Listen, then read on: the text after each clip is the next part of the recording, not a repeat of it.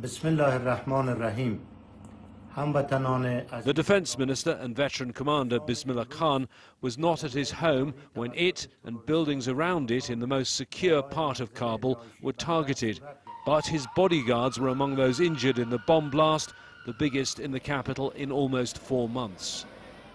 These pictures, filmed by the government, show the scene immediately after the blast.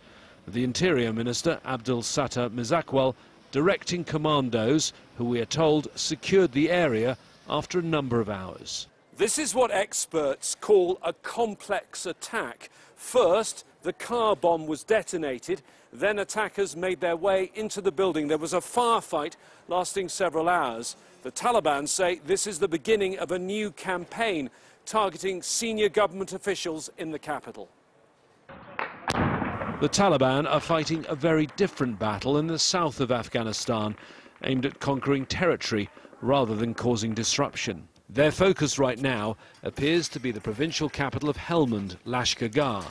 For days they've been fighting in the heart of the city. The Afghan military has called on people to evacuate their homes, but one local resident told Al Jazeera he can't leave his house because there's fighting on the street outside and his family is running out of food.